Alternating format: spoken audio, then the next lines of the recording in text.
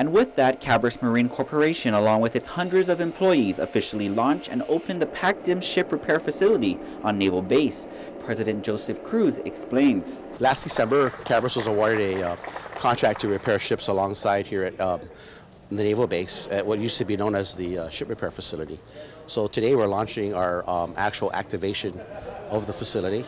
Our first ship arrives next week, the 14th of April. It was last year when the U.S. Navy awarded Cabras Marine with a one-year contract with 4 option years for pierside ship repair capabilities at the former U.S. Naval SRF, worth approximately $75 million.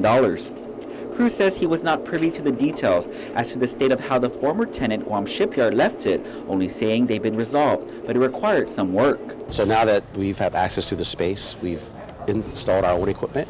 So during that time to now, we've been preparing the facility to fix ships.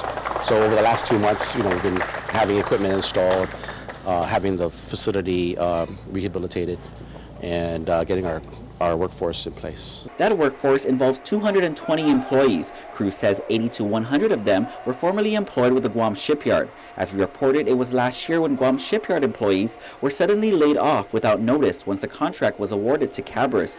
Cruz expects to hire 50 to 100 more. It's so important to Guam because it's an opportunity for us to contribute to diversifying our economy. I mean, we're a very tourism-based economy, and we believe, Cabras does, that the ship repair industry is something that Guam could further develop.